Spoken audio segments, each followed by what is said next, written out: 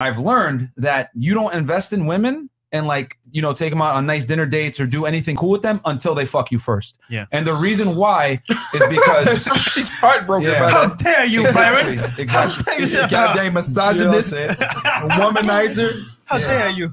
You know what I'm saying? I get this all the time. Like, how dare you? And my thing is, it's not that. It's that I understand how women and men play the game. And the thing is that girl game, right? Guy game is getting a girl, right? But girl game is being able to leverage sex against the guy in return for some kind of compliance. It's like whether a seesaw. Exactly. Whether it's fucking seesaw. whether he spends money on you, takes you out on multiple dates, or you know, it takes care of you financially, whatever, or get free attention. Women always leverage their sexuality for some kind of compliance. And since I learned that, that's what the game that girls play. I look at it like I'm not investing anything serious outside of, especially like on a first date or anything, until she shows me that she's actually attracted to me.